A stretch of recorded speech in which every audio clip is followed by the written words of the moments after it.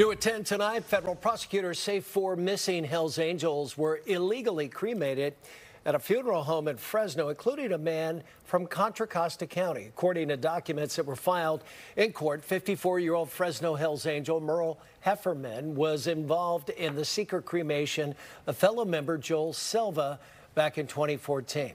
Federal prosecutors say Silva's body was never found after he was murdered for allegedly creating problems for other Hells Angels. They suspect 3 other members of the group were also illegally cremated.